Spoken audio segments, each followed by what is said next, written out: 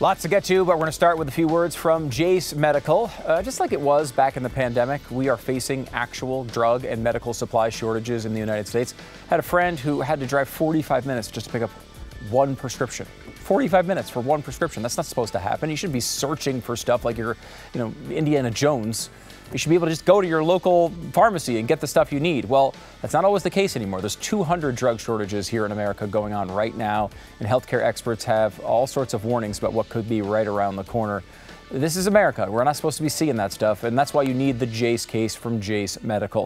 It provides 5 life-saving antibiotics for emergency use. All you got to do is fill out the form online, and you'll have it there ready in case you need it.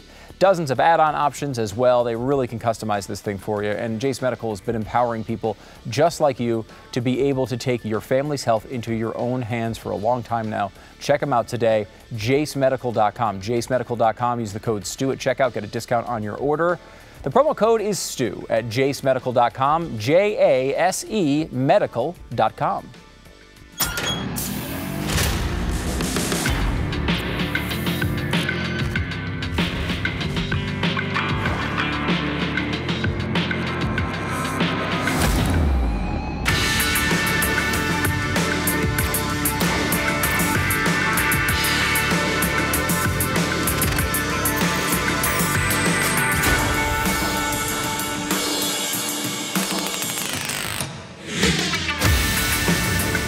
Get all the 2024 election info you need on the State of the Race podcast. It's a Stu Does America podcast sub-series. Makes it sound official, doesn't it? If we have a new episode actually coming up tomorrow.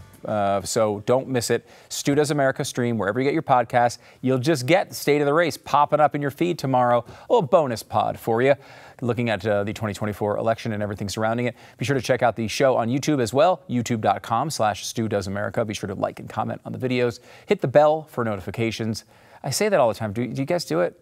I mean, I don't know. I say it every day, and I don't know that you do it. I mean, it seems like the numbers go up. But, like, if you're sitting here and you're like, I listen to the show all the time or watch the show all the time, I don't click like, I don't follow the channel. I mean, please? I don't know how else to ask. Justin Haskins is going to be here to terrify us on the state of U.S. election security. Donald Trump faces more fines in his hush money trial in New York. But we're going to start by doing the UCLA escalation. And normally, I like to tell you about what's going on and then kind of focus on the politics of it all. But let me reverse that today and just talk about the politics right off the top. This is an extremely difficult situation for Joe Biden. He is in the midst of a conundrum, if you will. Now, you might say to yourself, good, which is a big thing that I say when I think about this. If I take everything else, like I take all the virulent anti-Semitism and whatever this means for the future of our country and all the scary crap that surrounds it, and just particularly look at the politics of this moment, I think good, because Joe Biden is not good at this job. And even if he was good at this job, it would be very difficult to navigate those waters. Well, why? He's losing youth support in all the polls right now. One of the reasons why he is behind in almost all these swing states and behind in this election, and if this is a spoiler alert for tomorrow's State of the Race, but if the election were held today, Donald Trump would likely win it, and maybe handily. And so the question is, well, why? Why is that happening to Joe Biden? Who has he lost? Well, he's lost some people across the board, but the biggest chunk of people outside of certain minority groups that he has to worry about are younger voters. Younger voters are not enthusiastic at all with Joe Biden. Now, that doesn't mean they love Trump. In fact, one of the main reasons why they don't seem to be so enthralled with Joe Biden is his supposed support for Israel. And again, I don't really see it. Sure, he hasn't advocated for the nuclear annihilation of Israel, so I guess that in their eyes makes him pro-Israel. But, I mean, he's been undercutting them every single step of the way on this war. And yes, he's allowed some weapon sales, and yes, he's had some supportive comments. He hasn't been, this has certainly not been his worst issue, from my opinion. From my perspective, he's certainly done other things that have been worse than his Israel support. But I don't think he gets the credit with the hardcore Israel haters and Hamas lovers that he deserves for the way he's undercut Israel and their efforts here. But he's losing support among young voters. So he really has to kind of appease them. At least this is what's in his head. He has to be nice to the protesters. He has to show that he cares about their stupid anti-Semitic complaints. He has to do that at some level. He doesn't want to signal hardcore opposition to it, because then he could lose even more of these people. Now, Biden could see this as an opportunity, and this is something we talked about the other day. If he saw this as an opportunity and said, hey, you know what, this could be my Sister Souljah moment. Everyone hates these protesters. Nobody likes the fact that people are out in the streets doing this. It's an 80-20 issue in polls. Americans don't want chaos. They generally support Israel in this debate. And so why not take this moment and go after the worst of the worst and really lay into the anti-Semites on these campuses, focus on particular individuals who are leading this, show that you actually give a crap about this issue. Well, instead, he decided to just basically say nothing. He released a statement, a paper statement a few days ago. His nonsensical automatron spokespeople have come out and blabbed a little bit about it, but it's been really underwhelming. Now, he has spent his entire presidency kissing the ass of people like AOC. That's been his approach to this presidency. He has not tried to go to the middle. He's not tried to do anything like Bill Clinton did. In fact, he hasn't even tried to do it as much as Barack Obama has done. He is run as probably the most progressive president we've seen, maybe since LBJ.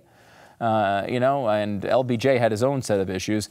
But from an opportunity standpoint, this could be a way to really knock down some of the concerns of middle-of-the-road voters. You think about the person who might be slightly liberal, thinking about voting for Biden, but really upset at the way he's handled this Israel situation, meaning that he's not supporting Israel enough. Obviously, Jewish voters in the United States tend to vote Democrat. Some of them are getting skeptical of that and looking at Donald Trump and saying, I don't know, maybe we should go over there.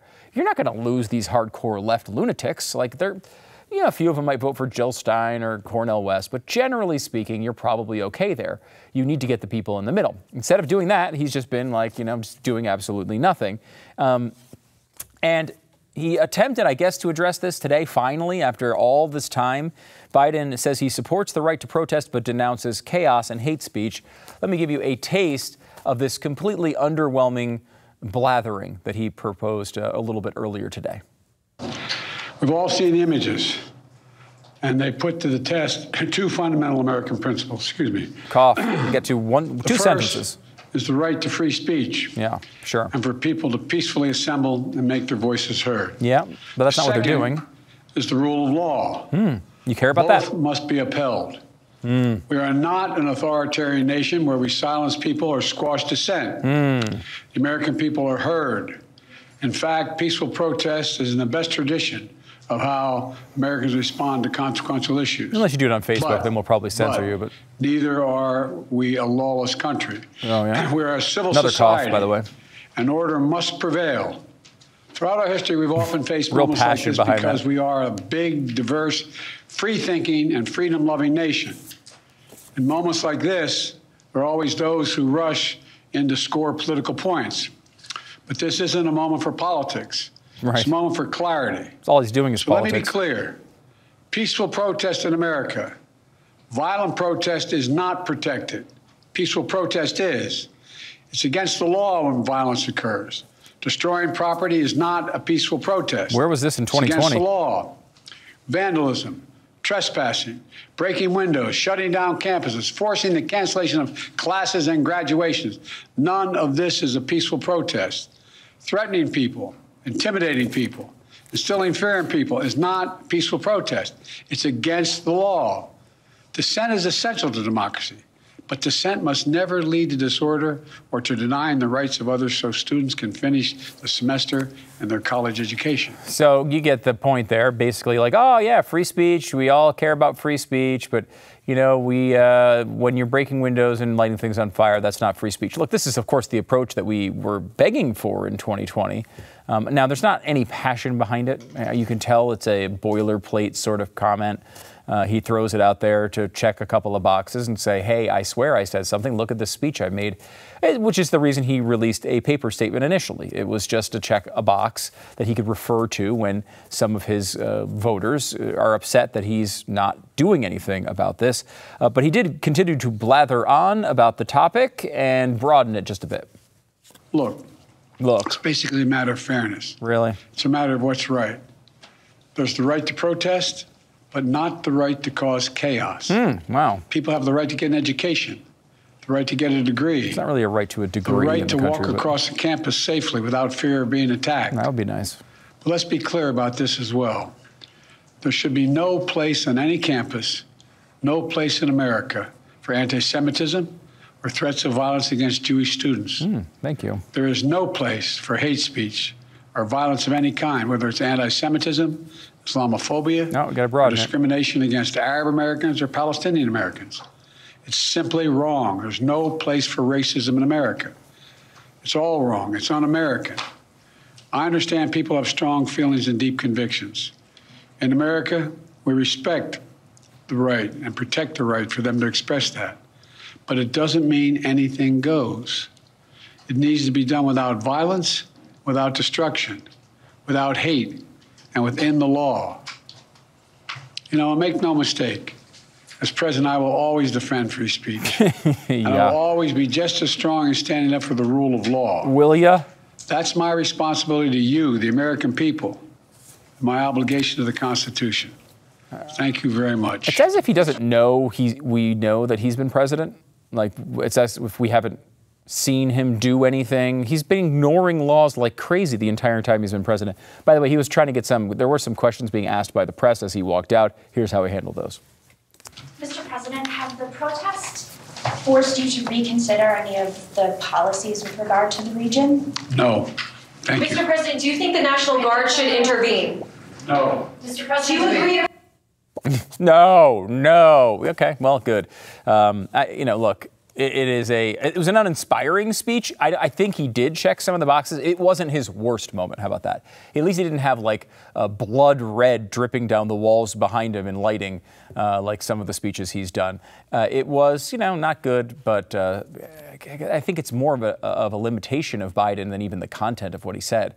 He's just not good at this. He has no passion. He looks like he's about to collapse in the middle of all these speeches. And I don't know that he's ever going to be able to correct that. If you happen to be someone who wants him to win, I don't know what to tell you. He just does not have the capability, even in these moments. Now, I don't think he actually cares about this. And so there's no real passion there, but we will see. Now, of course, the kid gloves that have been used by the left to try to deal with these protests have been laughable from the start. This is a real article, by the way, in the New York Times. Before the violence, UCLA thought a tolerant approach would work. Why? What evidence do you have that crazy leftist protesters are going to leave when you tolerate them? Does anyone remember Chaz or what was it? Yeah, Chaz in Portland, where they just created their own, it was at Seattle, I can't remember. There's a couple of them that popped up around that time. But like, they just created their own friggin' society in the middle of the city. The way that ends is you taking down the tents and getting everybody the hell out of there. Being tolerant of it means it goes on forever, because these people largely wind up being professional protesters that just show up out of nowhere. Look, free speech is free speech. I agree with anyone who says that. I'm much more lenient on free speech than you know, many on the left and even some on the right. But at the end of the day, like, when you break the law, you break the law. You don't break the law by saying you don't like Israel's policies. You break the law by putting up tents where they're not supposed to be, damaging property, assaulting police officers, raping your fellow protesters. All these things that tend to go on at these particular events are an issue. The way to handle this is, the way to handle an encampment is to show that there is no encampment. The first tent that goes up gets taken down. You don't let the encampment begin.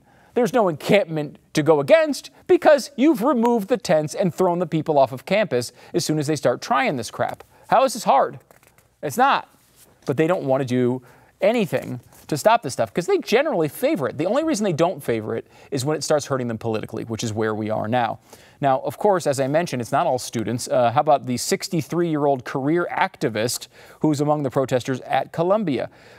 This is someone who has been called a professional agitator, and they, of course, were some of the people who took over the hall at Columbia, and that's what you should expect. This is what happens when you let this stuff fester, when you deal with it with tolerance. Look, run your mouth, say all the dumb crap that you're wrong about Israel. That's fine. Do it as much as you want.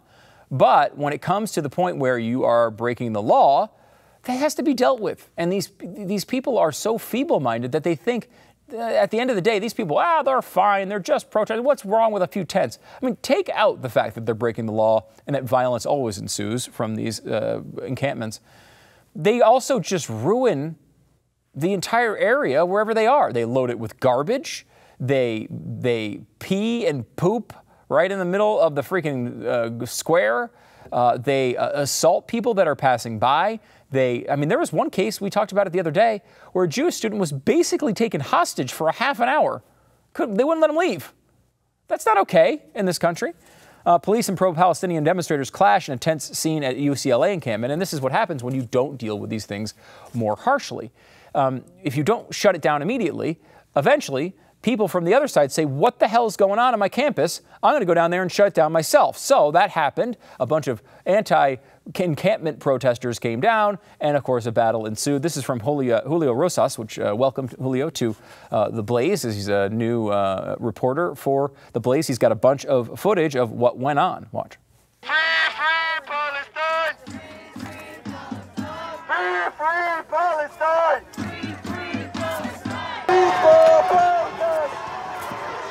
It's amazing. This is America.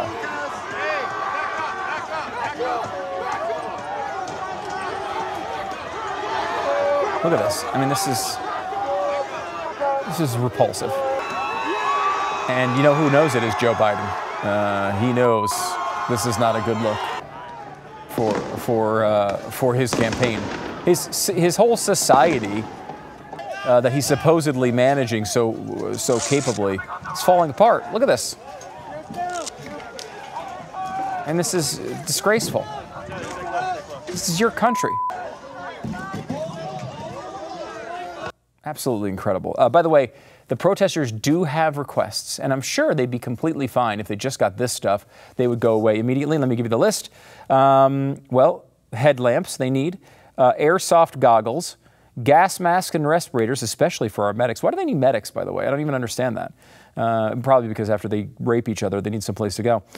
Skater helmets, shields, wood for barrier, knee and elbow pads, rain ponchos, canopies, utility gloves, without reinforced knuckles of various sizes, especially for small hands. Super bright flashlights with strobe, charged, umbrellas, EpiPens, non-steroid inhalers, headlamps, organizational bins. For food, they need hot food for lunch, exclamation point, exclamation point, exclamation point, parentheses, important in all caps, exclamation point, end parentheses. They don't want no cold lunch, okay? I think that was very, very clear. Do not bring them a room temperature sandwich. Vegan food, gotta have that. Gluten-free food. You cannot have a revolution built on gluten. That does not exist. Ice, no packaged food. They don't want your Lunchables. Don't bring those. No coffee, no bagels. Well, bagels, I mean, they do not seem to like Jewish delicatessens all that much, so don't bring any bagels. No bananas. Why? Bananas are awesome. No nuts. The entire encampment's filled with nuts. Okay, it's already there. And if you fill out the form, if you're coordinating a meal, good luck with that. Put your name on a form with this group. That's going to really work out well. Columbia student has been mocked for viral video telling reporters that occupiers might die without food delivery. I just can't love this video enough. This is a student protester just getting schooled by actually media members asking questions. Why should the university be obligated to provide food to people who've taken over a building? Well, first of all, we're saying that they're obligated to provide food to students who pay for a meal plan here. But you mentioned that there was a request that food and water be brought in, unless I misunderstood. To allow it to be brought in. I mean, well, I guess it's ultimately a question of what kind of community and obligation Columbia feels it has to its students. Do you want students to die of dehydration and starvation or get severely ill, even if they disagree with you? If the answer is no, then you should allow basic, I mean, it's crazy to say because we're on an Ivy League campus, but this is like basic humanitarian aid we're asking for. Like, could people please have a glass of water? But they did put themselves in that very deliberately, in that situation and in that position. So it seems like you're sort of saying, we want to be revolutionaries, we want to take over this building. Now would you please bring us food and water? Nobody's asking them to bring anything. We're asking them to not violently stop us from bringing in basic humanitarian aid. They're stopping the delivery of food? We are looking for a commitment from them that they will not stop it. They haven't stopped it yet. I don't know to what extent it has been attempted, but we're looking for a commitment. I mean, so, hey, you want to be revolutionaries and also you want them to bring you food after you've taken over their building? And she said, oh, no, we don't need to bring them food. We just don't want them to violently stop us. And then someone follows up, have they violently stopped us? Well, of course, the answer to that is no. They haven't violently stopped us. They're looking for a commitment that in theory they won't do that in the future. And by the way, no one's going to die from dehydration inside of a Columbia room unless they choose that. There's going to be plenty. They're going to be able to drink. And by the way, they can come out and drink at any time. It's their choice to be in the building illegally. All this is obvious, I think. It's so obvious, even Al Sharpton and freaking Mika Brzezinski seem to understand what's going on. Watch. We need to pressure Netanyahu to move towards a ceasefire and bring those hostages home. Joe is the worst of all three of these people. Bigger cause. And let me say this, the politics of that, what is being robbed by them not doing that, Joe, where you and I agree, how do the Democrats, how do all of us on that side say January 6th was wrong if you can have the same pictures going on college campuses? Good Lord, don't make a parallel with January 6th. You lose the moral high ground. That has happened, though. Yeah, because it kind of seems like it's tough to criticize the January 6th people if you're allowing this. And Mika blurts out, well, you're not allowed to compare to January 6th. You might think she's being liberal there. No. Seems like she's actually being conservative because she got called out for making that same comparison. The comparison's obvious. You have no intellectual consistency if you can't see it. If you can't say, well, hey, I have a problem with January 6th, which, by the way, I did. Made it very clear to you at the time. I don't like rioting. I don't like people taking over buildings. It's easy for me to be critical of these protests and the George Floyd protests because I'm consistent. She's trying to be consistent, saying, well, January 6th was really bad. How can we be critical of that if we aren't critical of this? And she apparently got slapped down by either someone in her company or just generally leftists online, because we're living in an insane time. So let me leave you with a less insane time. How do you deal with something like this? Here's Ronald Reagan talking about the Berkeley riots back in 1969. Those people told you for days in advance that if the university sought to go ahead with that construction, they were going to physically destroy the university. Now, why did you negotiate many times? Negotiate? What is to negotiate? What is? The university is a public institution. That's right. But the university, for its own community and for the community of Berkeley that live around it. All of it began the first time some of you who know better and are old enough to know better let young people think that they had the right to choose the laws they would obey as long as they were doing it in the name of social protest.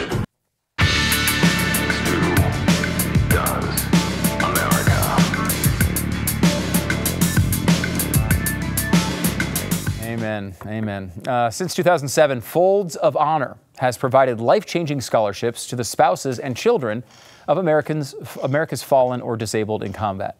And in 2023, this was extended to include the families of fallen first responders as well. They've awarded 51,000 scholarships and more than $200 million so far. And the need is still great. But together, we can make sure that no qualified applicant is turned away. Why am I telling you about this? Well, Flying Ace has aligned with Folds of Honor to ensure the children of our American heroes receive the education they deserve. As proud supporters of Folds of Honor, Flying Ace has had the privilege of providing hope for the families of those who protect our freedom. To that end, Flying Ace is proudly sponsoring 4 scholarship awards quarterly this year. And if you can, donate today and help them make a great impact. Go to flyingacespirits.com. You might find some other products there you might like as well as helping out. You might find some other products you enjoy at flyingacespirits.com or scan the QR code, which we've got. Oh, look, we've got a QR code right on the screen right now. The link is also in the show notes. When you purchase a bottle of Flying Ace, you will be donating to Folds of Honor. Make sure you use promo code America and get free shipping on every order. Flyingacespirits.com. Flyingacespirits.com. Promo code America.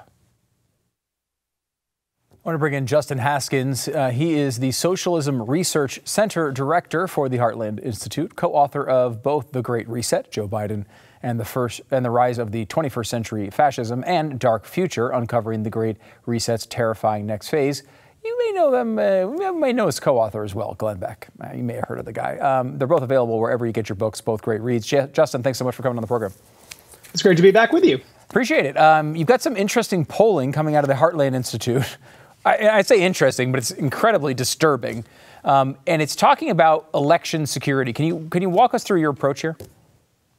Yeah, sure. So back in December, actually, we ran a poll with Rasmussen Reports that asked about voter fraud in the 2020 election. And what we asked people was a series of questions. First, we asked them if they voted by mail, and then we asked them a series of questions about illegal activities related to voting by mail, like filling out other people's ballots and being offered money to vote and things like that. And what we found in that poll was an insanely high number of people said, yeah, I engaged in some kind of illegal voting activity. It was about 1 in 4 mail-in ballot voters, which is really disturbing, obviously. And so fast forward to more recently in April, we decided let's ask similar questions. Let's actually tighten the language of the questions up. Let's ask even more questions. Let's get a bigger sample size. And this time, instead of asking about 2020, let's ask about 2024. Let's see what people would be willing to do in order to help their candidate win and the opposing candidate lose. And what we found was absolutely incredible. We asked people questions like, if a friend or a family member or spouse or someone like that came to you and said, you can just have my vote, you can vote for me, and you can even sign it and forge your signature, would you do it? We asked people, would you steal a friend or family member's ballot or alter a family friend or the ballot of a friend or family member? Would you throw it in the trash or destroy it in order to help your candidate win? Would you offer to pay somebody to change their vote? Would you offer to, would you engage in a whole bunch of other different kinds of questions, right? And for the most part, what we found was between 10% and 18% of people said yes. Roughly on average, it fell in that range. And when you add it all up, it was 28% of the people we polled said yes to at least one kind of illegal voting. So if that's true, that would be 28% of, say, 155 million or so ballots that were cast in the last election. So you're talking tens of millions of people saying, yeah, if given the opportunity, I would absolutely cheat to help my side win. And what's even more remarkable is when you start looking at the demographics to these questions, there's some really, really interesting things. The most important one was that about half of young people said yes to at least one question. So the older you got, the less likely you were to say you were going to cheat across the board. But young people were the most likely to say that they'd be willing to cheat to win, and it was half. So given the fact that we have widespread mail-in balloting still in the vast majority of states, and that there are really not many rules to stop certain kinds of cheating for mail-in balloting, and now given the fact that we know that a very large percentage of people are willing to cheat, you know, it seems like a recipe for disaster. I mean, I don't know. I mean, it looks like it's like slow motion heading toward a catastrophe again in 2024, as if we've never learned our lesson from 2020. And I don't know why people are really ignoring it, policymakers, because this is a crisis in the making. It really is. And I mean, the numbers are obviously big enough to overturn an election. I mean, it's way more than the margins obviously would be. It's interesting because as you mentioned, your previous poll, there was some part of that, like that maybe people just didn't know the law, right? Like maybe they didn't know they couldn't do X, Y, and Z. The questions for this poll seem to be more explicit and kind of saying, hey, in the future, will you break the law? Normally, you should just, in case you're wondering, by the way, if anyone ever asks you that, just say no. I mean, it's amazing that this many people admitted to it. A quarter of voters, and as you mentioned, nearly half or around half of young voters. This is a massive problem, and it's hard to see how you solve it. Well, I agree. I think the basic, the simplest solution for solving it would be make people vote in person and make them show IDs. Yeah, that would make it pretty hard to stop it. Unfortunately, we live in a world where those common sense things are like unfathomable to most politicians these days, so we can't really do that anymore. The other thing that you could do if you're going to have a widespread mail-in balloting is you could require people to have signatures notarized. notarized. You could make them go to a notary. The government could provide notaries for free. Most government buildings have notaries. Banks typically offer them for free. If you're going to vote by mail, you've got to have a notary who's an objective third party say, yes, this person who filled out this ballot signed it. This is really them. This isn't someone else. This is a common practice when you're buying a home, for example. There's a whole bunch of other things, legal things that you do that you need to get signatures notarized. 3 states actually have this requirement already. Unfortunately, they're all deep red states where it won't have any impact at all on the election in 2024. But if all states had that provision in place, it would probably be really difficult for people to cheat. So there are solutions. It's just policymakers generally don't seem interested in pursuing any of them. They're just rolling the dice over and over and over again and hoping they get a good result. Yeah, I guess I mean pragmatic solutions, the solutions that can happen, because obviously no blue state is going to approve this. Why? Because they know there's a good chance if it's going to benefit anybody, it's going to benefit them. And this shows in your polling. And now it's pretty close. It's interesting how close it is. A lot of Republicans will say they will also cheat to help their side. It wasn't all Democrats. It were more Democrats than Republicans, but not exclusively Democrats, in case that's what you're thinking this would show up. So, I mean, at the end of the day, do we believe this is going to make a difference? Do we think that, at the end of the day, like there's going to be a big margin, or just all this stuff just kind of cancel each other out? Well, so a couple of important things there. You're absolutely right. That's a really important factor. Republicans and Democrats, Biden people and Trump people were about equally likely to say that they were going to commit fraud. Even independents, they were slightly less likely than the other two groups, but not by a whole lot. It's about a quarter say that they're willing to commit some kind of illegal voting. Unfortunately for Republicans, this, even at equal levels, it actually benefits Democrats substantially more if it happens. And the reason for that is because Democrats are substantially more likely to vote by mail. And mail-in ballot fraud is the easiest kind of fraud to commit. Most of the questions we asked were about mail-in ballot fraud, various kinds of it. And so that was what made the 2020 poll that we did so important, the one from December. It showed about equal levels of fraud for Trump and Biden. I think Trump voters actually admitted to a higher level of fraud. But because there were so many more mail-in ballots cast for Joe Biden, it actually would have far outweighed any benefit that Trump would have received from it. So it isn't going to balance itself out, even if it's 50-50.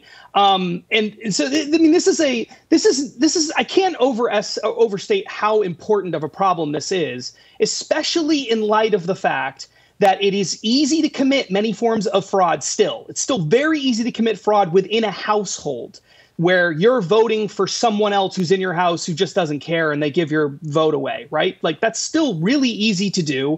It's still really easy to vote for friends and family members, to steal people's mail-in ballots or to change it on the way to the ballot box or whatever. Like, a lot of that is very easy to do, which is why most states never had mail-in balloting unless it was absolutely necessary.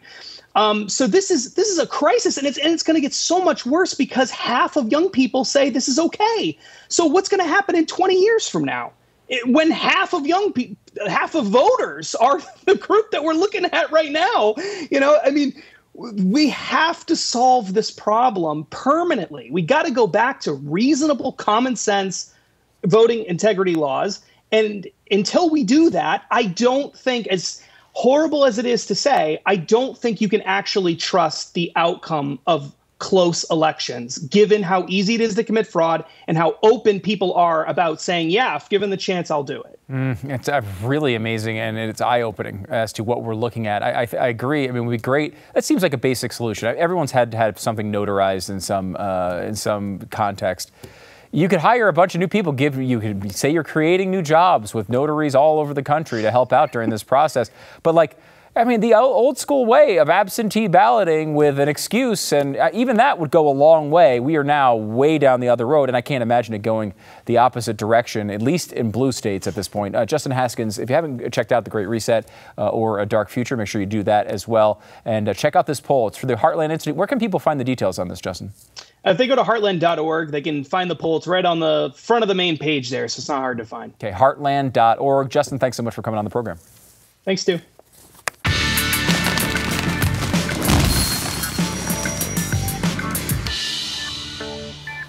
I've been telling you about Gen 90 for a while now. This is the latest breakthrough in skincare from our friends at GENUCEL. So the best in skincare over at GENUCEL, and they do a great job providing great new products all the time. Gen 90 is one of them. Did you know it works on, let's say, bags and puffiness under your eyes? Instantly, by the way.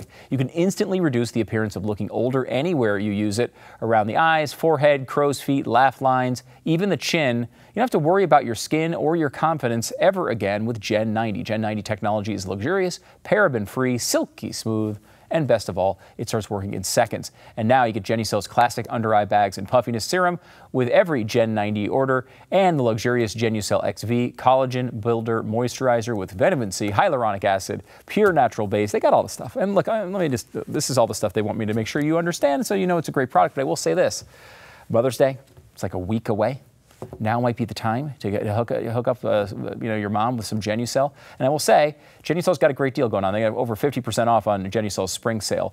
Results are guaranteed or your money back. GENUCEL.com/Stu is where you go to get it. If you order now, though, they give you a free limited edition spa box with bonus gifts and free shipping. I'm not saying you should do this. This is not their recommendation. But what I'm saying is if you order that and you get it all in, you can divide up all the presents for all the moms. So you only have to buy one thing, and then you can hook up a bunch of people with it. They don't know the spa box is free. That is not what GENUCEL told me to tell you, but I'm just saying technically you could do that if you wanted to. GENUCEL.com/Stu. GENUCEL.com/Stu. Get it now. GENUCEL.com/Stu. Well, they're trying to take more of Donald Trump's money through fines. They're asking for $4,000 more for violating gag orders 4 times last week. Now, let me give you a couple of the examples of what they're saying are violations of this gag order. He said the jury was picked so fast, 95% Democrats, that area is mostly all Democrat. I mean, I don't know if it's 95%, but it certainly is mostly all Democrat, and it was picked fast. I mean, there was all sorts of news coverage about that. I don't think there's anything that you could possibly say that isn't true there. I mean, factually, maybe it's not exactly 95%, but the overwhelming majority is fair. And they said, well, if you're speaking about the jury at all, they place the proceeding in jeopardy. Talking about? I mean, saying that the jury was picked from a Democratic area is not putting the jury in jeopardy. Also, they say that he called Michael Cohen a liar, which, look, I mean, Michael Cohen's admitted to many lies. I don't know how that's even controversial. And National Enquirer publisher David Pecker a nice guy. So the fact that he called David Pecker a nice guy is a gag order violation. He said they want $9,000 from the last time they fined him, and they are threatening him to put him in prison, or jail at least, because of this. I think Trump basically wants this. I think he'd actually be happy with a jail sentence. I think it would benefit him. I think people would see him very sympathetically if he went to jail. Plus, Glenn kind of pointed this out on the radio show, and I think it's a good point. It would sort of prepare the American people. If he went to jail, they saw him in jail, they kind of thought it was a BS reason. If they throw him back in jail, the same proceeding afterward, people are going to be like, all right, roll their eyes a little bit. This is the same thing. So I think that's possible. Another big deal is the Marjorie Taylor Greene thing. She's going to go ahead next week, try to oust Speaker Mike Johnson. And look, I said this before. I'm not going to spend too much time on this because we went over this with the McCarthy situation. I think this is pretty darn similar, frankly. The issue is, number one, huge risk in trying to change speakers because all you need is a couple moderates who get pissed off at you that could go to the left side and Hakeem Jeffries could be Speaker of the House. The Ralph Barrick testimony we talked about a little bit earlier this week came out of the House proceedings. You need to have control. Even though you're not going to pass any laws right now because of the way this is set up, having control is vital. Having some sort of speed bump to stop what Biden wants to do is vital. So you can't lose that, and you don't want to risk it because it could go the other way. Secondarily, I will say, we've now put Mike Johnson, as the same thing with Kevin McCarthy, in a position where he owes his political life to Democrats. Hakeem Jeffries bailed him out. He would have lost his gig. And now he owes his political life to a bunch of Democrats who can say, we will not support you if you don't do X, Y, and Z. And like, you might say, well, he should stand up to that. Well, he probably should, but that doesn't mean he will. And if you're giving a lot of pressure, putting a lot of pressure on him to make sure that he now has to please Democrats, I just don't see how this ends well. And look, Thomas Massey's on board with this. I love Thomas Massey. I don't agree with him on this particular take. I just don't think there's a good ending to this. At this point, you just got to get to the end of the election and get more seats. That's the solution here. win more seats. If you have more seats, you have more of an opportunity to be able to have wiggle room on this stuff. But you don't right now. It's almost an impossible situation for any speaker to do what you want him to do right now. So you need to kind of step back and honestly just stop the worst from happening. Give up the thought that something good is going to happen and just try to stop some of the bad.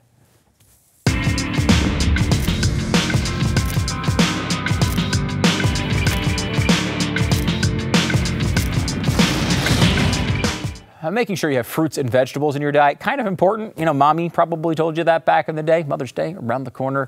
Maybe, I don't know, start eating your fruits and vegetables. Now, I know you're not going to do that fully because you probably are like the rest of America. You don't eat half of the recommended servings of fruits and vegetables in a day.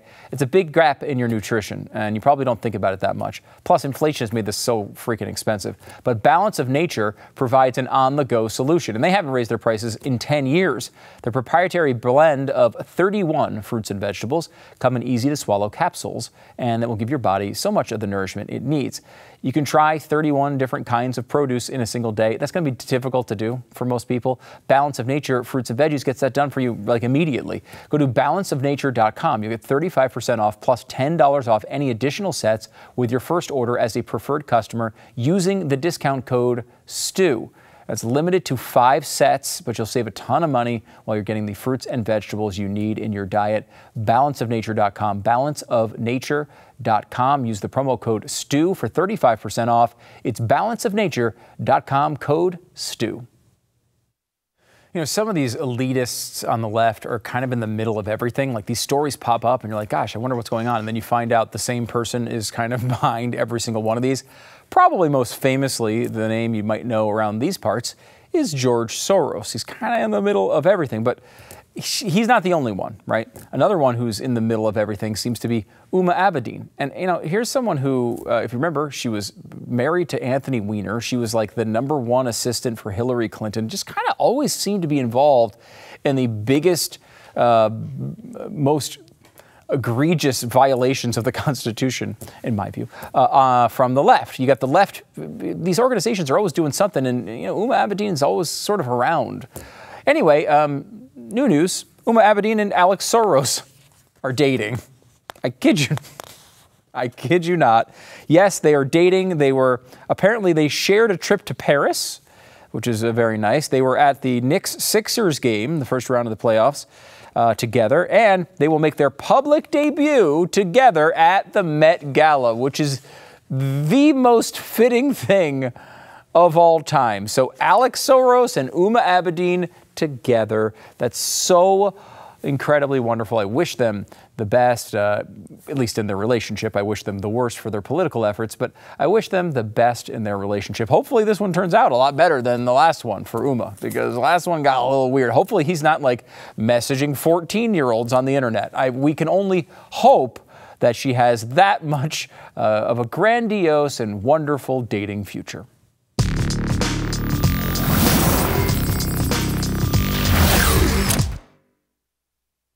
So we're still at the end of the spring here, going into the summer. Things are going to really start picking up for the election here in the next couple of months. We've got the conventions coming up. We've got a VP pick around the corner. One of the things I'm going to do on State of the Race tomorrow is look at the VP possibilities, who's leading the pack, who's maybe not anymore. We will get into that on State of the Race. Now, this just is audio only. It's available tomorrow on the Stu Does America feed. So just go to wherever you get your podcasts, subscribe to the Stu Does America feed, and you will get this audio-only bonus pod tomorrow. State of the Race, looking at the 2024 race from a perspective you probably won't get anywhere else. Check it out wherever you get your podcasts.